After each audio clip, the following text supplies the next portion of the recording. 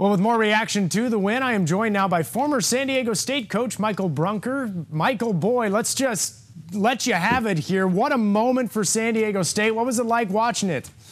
Hey, let me tell you something. Is everybody excited now? That's all I can ask. I mean, Yes. right, you know, hey, I worked for Dick Vitale for 6 years, and we all know who he is on ESPN. And I think right now we can all understand when he says, "That was awesome, baby," with a capital A. That's right. And so you put an exclamation point on that performance. This San Diego State team is obviously the greatest team that San Diego State has ever fielded. And now to be in the final game that they will win, by the way. They're going to win the national championship. And I've been saying this all along because I truly believe great teams win close games. Hey, this was a great game. Hats off to Florida Atlantic. They had great performances, and we dug in the whole game, but especially that first half scoring 40. But I talked this morning about the importance in a game to have what I call the Fantastic Five. And when you look at this, when you look at who are the secretaries of defense, I have two right now. Johnson and Mensah did a great job on the 7-foot center, holding him to 5 points. Wow. That was a big issue right there. Secondly, the chairman of the boards, Ledee, Mensah, and Bradley combined for 18 rebounds. That was a key point in the game right now. We talk about you need to have an executor, and Matt Bradley came alive with 21 points right on time in a game when we really needed it. And then you need a minister of motivation, and Arup comes off the bench, number 33. I love him to death. He had 9 points, 2 rebounds, and 1 block. Those were huge contributions. And then the leader of the pack has got to go to Lamont Butler. And I heard earlier the talk about what happens when it's late in the game, the time is running out. Do you call a timeout or do you just let it flow? And that's, Brian Dutcher and his squad, they had confidence because they know every player playing for San Diego State is a self-leader. They understand what they have to do, how to really take care of their business and do exactly what they had to do. So I'm just excited, and especially, too, we've heard Ted Leitner is calling his first Final Four. Now he's in a championship game. I mean, Ted Leitner is going to call a championship game. But I'm thinking about the interview that Bree just did before this right now with the alum who just talked with so much passion, how he had tears in his eyes. And he is not alone because there's so many Aztecs for life that watched this game around the globe and saw their team, their university, going to the national championship game on Monday. Well, and Michael, you said there you think they can win either way. I guess who do you think they stack up better against, Miami or UConn? Who would you like to see the Aztecs play?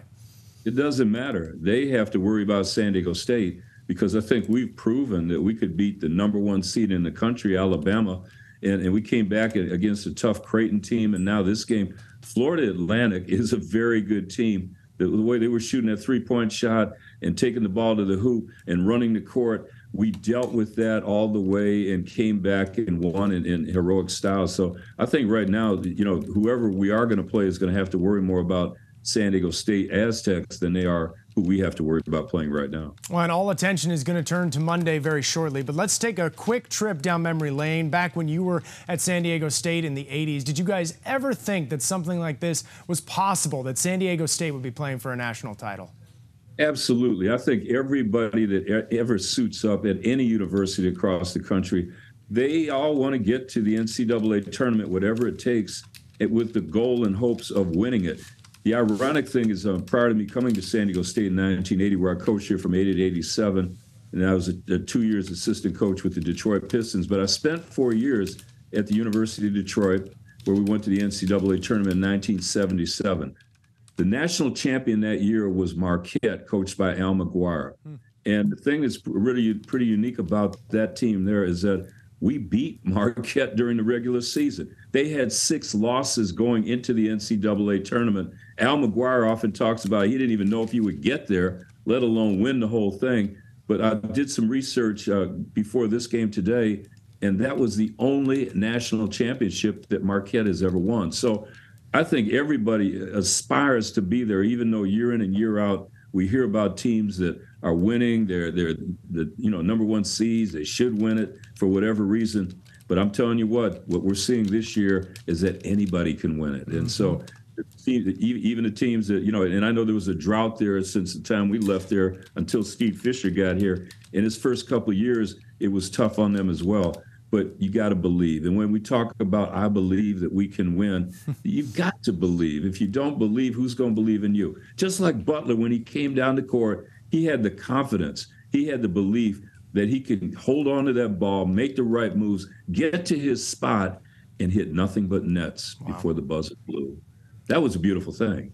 And what we've seen, we're going to watch that replay time and time again. It's going to be on ESPN, SportsCenter, top highlight. But That's he right. did it.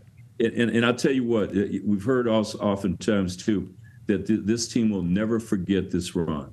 This may be, for some of them, they may never play professionally. They may never go to the next level. But I'm telling you what, San Diego's a great town. And when I could have stayed in coaching after leaving San Diego State in 1987. But because of the great people here in San Diego, that's why my family is still here, and I don't regret it at all. And to be a witness to what we just saw today and what we've seen with this joyful journey for San Diego State through this NCAA tournament, led by Brian Dutcher and his amazing staff and his great team. I mean, what a joy to be able to be a part of this. And I know every Aztec alum, every ex-Aztec basketball player. I got a call from Michael Cage, who was one of those players during our years from 80 to 87, and he's now doing the broadcasting for Oklahoma City Thunder. But he played in the NBA for 15 years, and he's thrilled. Creon Dorsey, who was the point guard on that NCAA tournament team that we had in 1985, it was the last NCAA tournament team we had before Steve Fisher's run, and Brian Dutcher right now, he was there. And I mean,